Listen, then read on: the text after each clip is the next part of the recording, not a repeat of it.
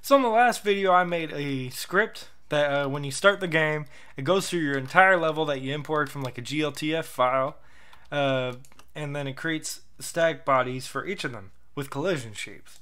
Because otherwise you won't have any collision shapes in your level and you'll just fall straight through. So right here, if I press F12, this is instead of a script. I'm not using a script this time, as you can see. And right here, if I press cancel, let's say in the little UI screen it doesn't do anything. And if I press F12 and generate shapes, then it'll generate all the shapes for me. So it just went through and created static body collisions for each one of them. So yeah, so that's just how this works. You don't need to pay attention to the little UV thing that was in there. That was I was just testing UV, like messing with UVs and stuff when importing from Blender.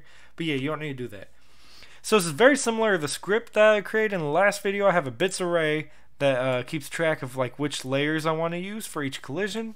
And then I also have some like a activate and press thing just to make sure I don't keep instancing the same scene over and over again when I press a button. And yeah, and then I also like made a little path for it to load from and all that. It's pretty cool.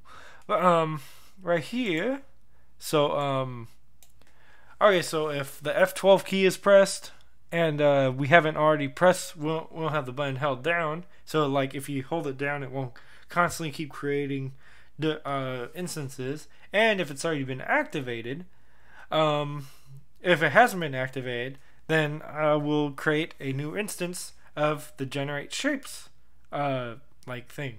So right here, here's a basically loads an instance of the generator, which is a scene right here. It's just a little control scene that I made. Ignore the mesh instance, that's for someone else. And yeah, so basically if you press the generate, like it's just like it just has a cancel button and a gen button. If you press generate shapes, it generates all the collisions for you. If you press cancel, it just doesn't do anything. Like if you accidentally press F12, you don't want to be the only decision to be to generate shapes, because that might do some weird to your game.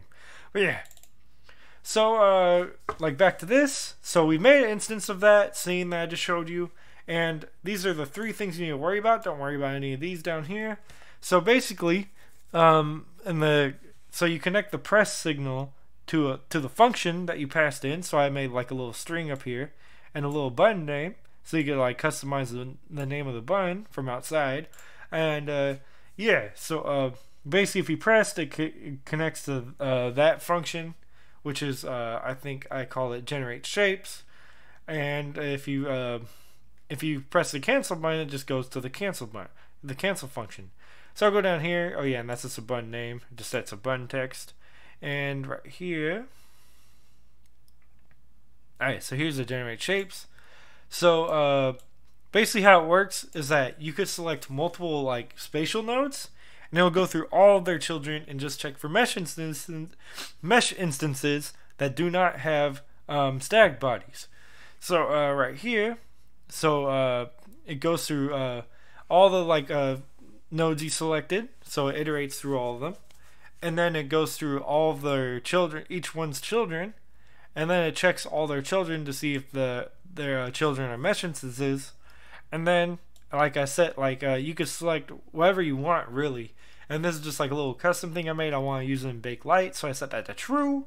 And yeah, and so right here I start off where like a little variable called child gets initialized to null. So basically it starts off as null, and so I say, oh, if the mesh has more than one child, and the node.getChild is like it's a first one. If the first one's a static body, then the child will just get that. So it's something for layer down the line. Basically, this is just to select the little layer and masks from the little bits layer I have up here. So it goes through all three of them and just selects, like makes all those like activated. So that way all the like little layers and masks will work with all my projectiles and stuff or anything else. And yeah, so that's basically what this does. So if the first one is a static body and it actually has a child, then the child will get that. Else, like it'll go through all of them. So it'll go through like all the node's children. So if it has more than one child, then it'll search for a static body, and then like if it finds a static body, then it'll set that static body to the child, and then it'll like break out of this loop. And but if it doesn't find anything, then we'll create the tri-mesh static collision. So this is pretty freaking cool. Like if it doesn't find a child, you're good. But yeah, I'll show you that it doesn't crash the game when I press F12 right here if it does actually have children. See, still works. Doesn't like have any error messages down here. So yeah, so it's fine if the opposite's true. If it does have children and if they are static bodies, then yeah. So like if you already put static bodies on each one yourself, then all it'll do is to select the right collision layer. So it still does some work for you, but just not necessarily as much. So yeah, so the whole point of this is just so you don't have to go through each mesh and keep selecting mesh to create tri-mesh static body each time. That would suck motherfucking ass. So yeah, and down here it just like after it's done with this, it gets rid of the scene to make sure it's deleted, and then it sets activated to false. So that way if you press F12 again, then it resets. So so here's a little optional segment of the video. So I like to use Godot for creating levels. I don't actually use Blender anymore because I did not like the texturing tools in Blender. It took too long for the game I was making. I'm not saying you shouldn't use Blender. It might be very good for some things. You might like the texturing tools in it. You might like to create textures like that, like to where you have so much customization.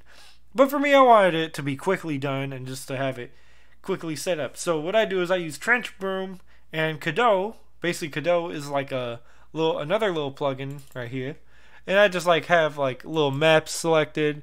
So level.c map it like, and then up here I have like a little scene right here. So I have the T scene where it goes over this. And yeah, as you can see, I have like a nice little level set up. So you can get like quick textures like this. So this is a way faster way to make a level than if you made it in something like Blender.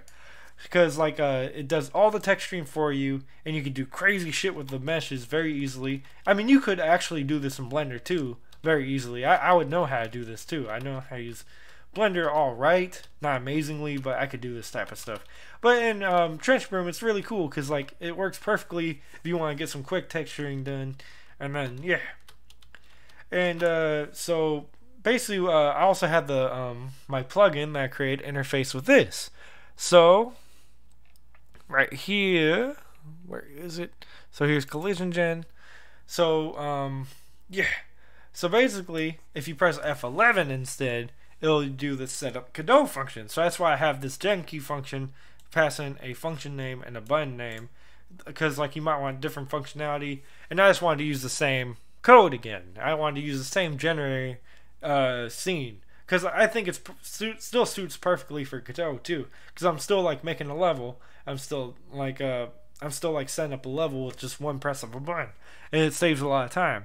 So down here it still has like, here's like the little cancel thing for it. So that's a gen textures thing, and but yeah, no, actually no. It's just like cancel. It still goes to cancel even if like you load up this one. So the cancel button still uses the same cancel function right here. I don't know what this is for actually. But right here, down here, so instead I use a setup Qodot thing. So it's used if the children of the static nodes are not mesh instances and are instead PhysicsBodys. So yeah. So yeah, it's pretty cool. So in Qodot, instead of having meshes first, well, I'll just like do a full build of a new map. So instead you have a bunch of static bodies that start off, and then I'll wait for it to build. So it just built right there. So it's all static bodies and they have meshes as children. But if you notice, there's these little things right here. It created empty static bodies and they don't have collision scripts. So this won't crash your game, but to me it's just a little annoying. I know maybe it might have some problems down the line. As you can see, it did some error messages.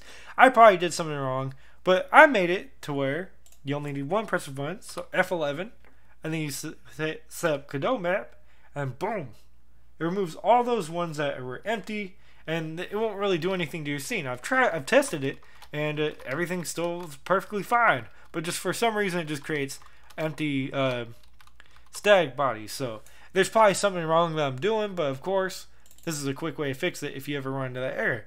So basically, it works very similarly to the last function. Just looks for all the parents and all the ones that you've selected. So if you're selecting multiple Qodot maps for some reason, then like it'll go through all of them. And then for it'll look through all of its children, so all the static bodies. So if it finds a physics body, a static body inherits from physics body. Then it checks if they have a child. If they don't have a child, then it just gets rid of them. Else, if it has a mesh, so if it checks for a mesh, so if mesh is MeshInstance, then it'll use it in baked lighting. And then right here, I still set to all the right layers, because otherwise it'll still set to the first layer correctly, but will not set it to the other layers how you want. You'd have to go through each one and click go to collision and then set up right here. But instead, with my plugin, I made it to where you just have one press button and it does all that for you. So yeah, so it's still the same way. The queue's free and bam. So it's pretty nice. This whole plugin idea works very similarly to the other script, and all you need to do is just have the press a button right here. These are the three main things. These other ones are just kind of custom stuff. So when I upload the script, I'll probably have these gone, because this is just for testing.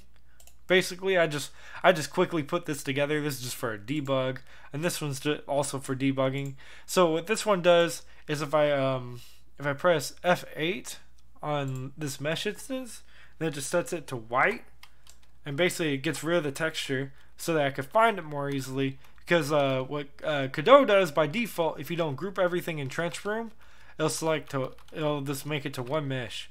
So basically down here, I think I have something in here that, oh yeah, see, look, it got rid of the texture in that. But if I rebuild it, do a full build,